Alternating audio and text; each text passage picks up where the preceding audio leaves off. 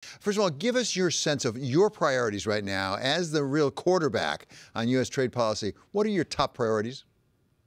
Well, it's great to be here with you today, David. Our top priorities are making sure that the American economy is as strong as possible and to deliver on President Biden's commitment to the American people, our workers, and our businesses, our stakeholders, that we will put America on as strong a footing as possible to compete with anyone in the world. If you look at where we are today, we've got historically low unemployment, we've got lower inflation, higher incomes, and also economic growth that is solid, as reflected in yesterday's GDP report. Since taking office, we have created 10 million jobs, 700,000 of those in manufacturing. We've got billions of dollars of investments being made here in America right now by great American manufacturing companies like Intel, Micron, Corning. The fundamentals of the American economy are strong. You see gas prices coming down, and inflation has been flat for the last 3 months.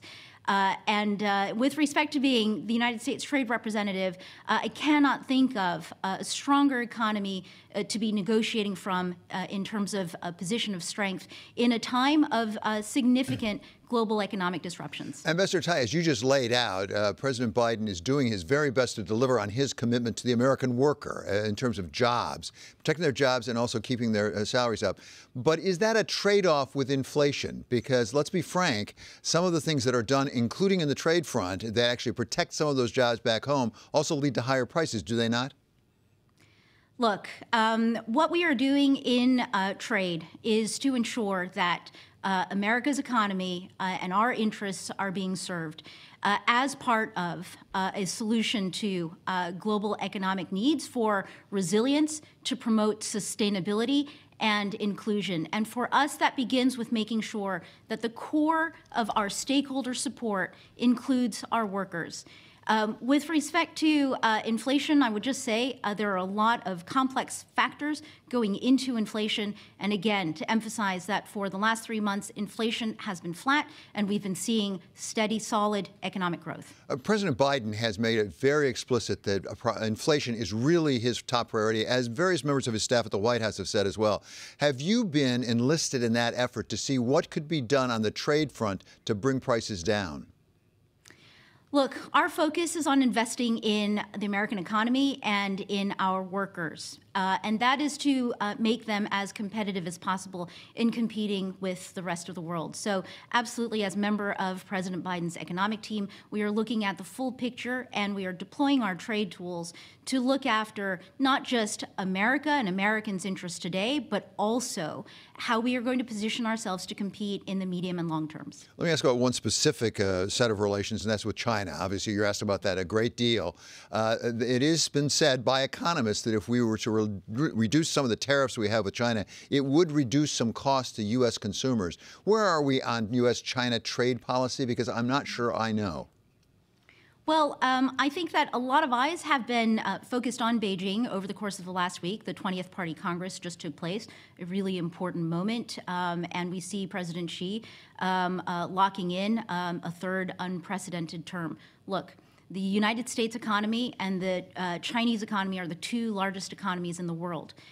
Our trade and economic relationship is important not just to us, but to the entire world economy. For the Biden administration, it is of the utmost importance for us to approach this relationship to make sure that we are being strategic and effective, and that we are positioning the American economy, the American worker, and our industries in the strongest position possible to compete, and that absolutely guides everything that we've done so far. So, Madam Ambassador, are you in touch with your counterpart in China to see if there are any places where something could be done that could help both nations? I have been in conversation with my counterpart in Beijing. They have been virtual conversations. As certainly the business world knows, China's COVID restrictions and travel restrictions are very rigid. But you are absolutely right in terms of the era of engagement that we are in. That engagement includes our allies, our close friends, our partners, but that also includes engagement with China. This is a profoundly consequential economic relationship, and it is with a seriousness of purpose that we approach the management of this economic relationship. President Biden has made it explicit right straight through, including when he was running for the presidency, that one of the elements of dealing with China is making sure we have very strong relations with our allies. Right now, there is an issue right now with Europe, as I understand it, coming out of the Inflation Reduction Act, where they're saying, wait a second, you're subsidizing some of your renewables industries just the way you're accusing China of doing. Where does that stand? I believe there are talks next week coming up, are there not? Well, there are talks next week. We have established a formal task force to take up these concerns with our European friends. Let me just say, over the course of the last 2 years, a lot of our work has been on building the U.S.-EU alliance and trade and economic relationship. Tensions are always a part of the trade relationship, and I think that we have a solid foundation to build upon and demonstrated accomplishments in managing the tensions and concerns that we have encountered and putting ourselves and pointing ourselves in the same direction with respect to the challenges that we share when we face challenges like competition with China, but also the impacts of Russia's invasion on Ukraine. But are you confident, Madam Ambassador, that in fact there is a way for the United States to pursue, again, President Biden's policy of really pursuing renewables very aggressively? We have a climate problem, goodness knows, all around the world. We can pursue that aggressively without running afoul of some of the bans on subsidizing industry.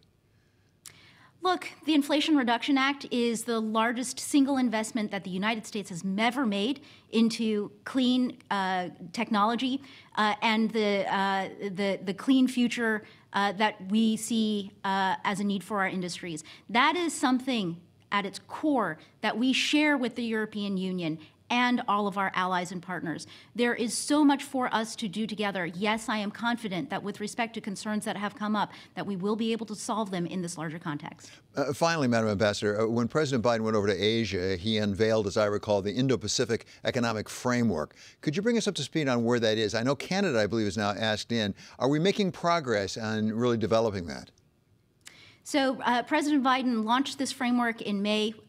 We had our first in-person ministerial hosted in Los Angeles at the beginning of September, and we are expecting our senior officials to be getting to brass tacks and sitting down for a negotiating round before the end of this year, and it being the end of October, that means in the next few weeks. So we have generated very good momentum. We are receiving great enthusiasm with respect to this economic engagement, which is new and tailored to the particular challenges we're facing right now. And we're very optimistic about our next steps.